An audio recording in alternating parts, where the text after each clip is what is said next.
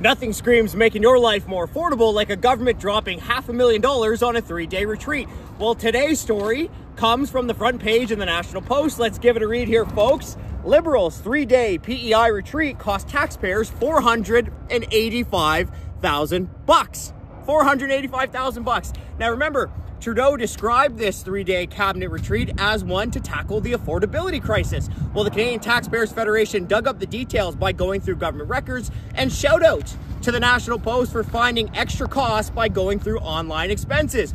Are you ready for the details, folks? Here it is. They spent $100,000 on hotels, $22,000 on food, and $52,000 on a banquet. Let that sink in. $52,000 on a banquet.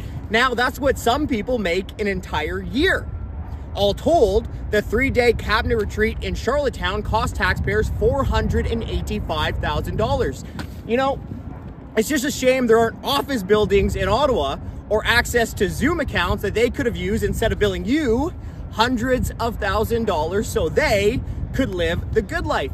And remember, Trudeau described this as an affordability retreat. Well, you know what?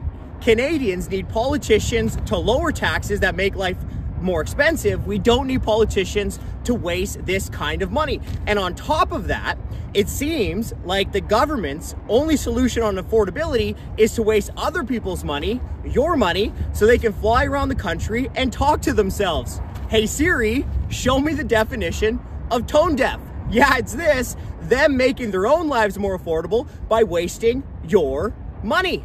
So yeah, it's not an easy time to be a taxpayer.